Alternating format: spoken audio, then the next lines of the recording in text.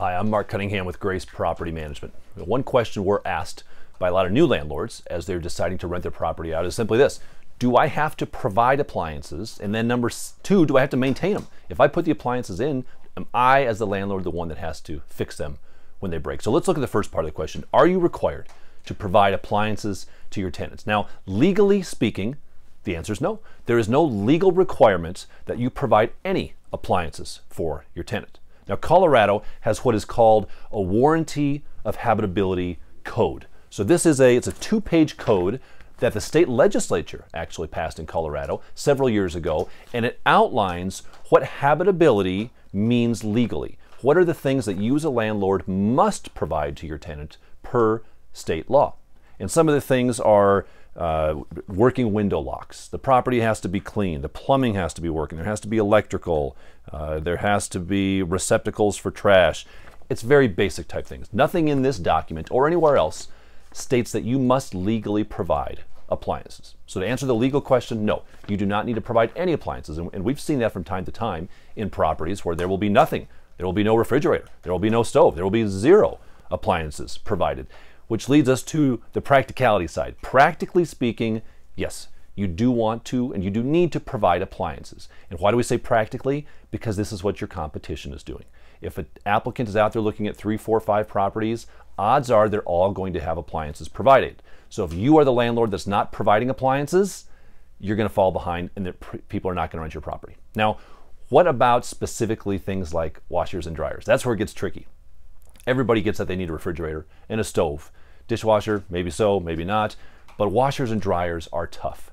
So we don't necessarily recommend to our landlords they provide those, but part of the difficulty within this whole aspect of if you provide them is the concept, do I have to maintain them? Because I'm happy to put them in, you say, but if it breaks or if my tenant neglects them, do I have to maintain those appliances? Do I as the landlord have to fix them? And the answer to that is you need to refer back to your lease agreement. It's not a clear-cut yes or no. What does your lease agreement say in place with your tenant? Now, if your lease agreement is silent on the aspect of what you will be doing as it relates to appliances, then the bad news for you is this. Legally, if you provide it, you must maintain it. That's just state law. If you provide it, you must maintain it. So if your lease doesn't talk about appliances, but you provide appliances and appliances break, you must maintain it at your expense. You provide it, you must maintain it. So at a minimum, what you want to have are 2 clauses in your lease agreement with your tenant as it relates to those appliances. And one of the clauses needs to say something like this. It needs to say that the tenant is responsible for tenant-caused damage and neglect.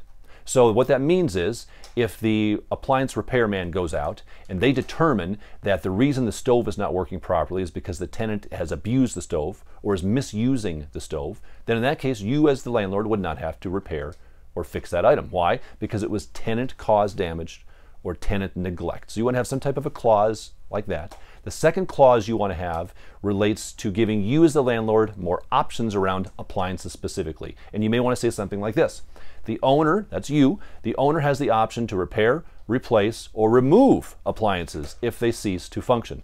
That's an important clause. That's a very, very big deal because what appliance breaks down more often than anything else are dryers, washers and dryers, both together, but especially the dryers. So what we recommend is if you're providing a dryer, or if the prior tenant moved out and they left behind their dryer, that's fine.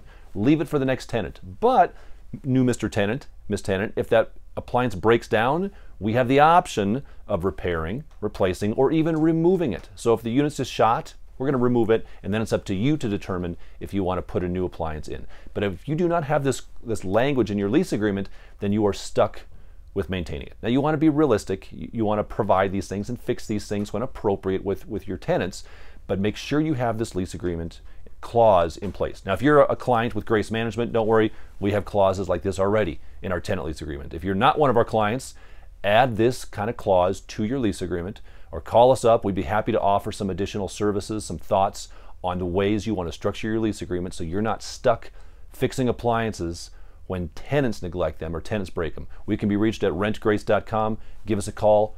We're happy to be of service.